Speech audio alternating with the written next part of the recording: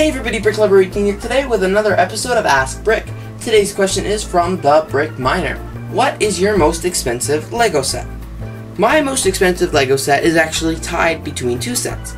Those two sets are the Palace Cinema and the Grand Emporium. They're the most expensive sets I have, and they're both the most highest piece count of sets that I have, because they're in the modular series. Those are the, because you know, you can get bigger Star Wars sets, but I'm not really into Star Wars, and it's actually quite hard to get more expensive city sets, just because there really isn't any.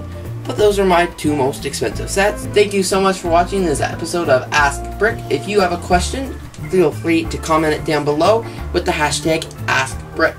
Thanks everybody for watching, and now you know what my most expensive LEGO set is. My question to you, what is your most expensive LEGO set?